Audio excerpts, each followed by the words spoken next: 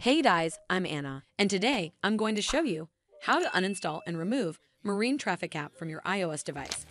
So the first step is to tap on this icon to open up your device settings. Step 2, scroll all the way down to General and tap on it. Step 3, tap on iPhone storage. Step 4, from here, search for the MarineTraffic mobile app and then tap on it. Step 5, once you're on this screen, you need to tap on Delete App. Step 6, tap again to confirm, and you're done. Well, that's all for this video. I hope you found this video helpful.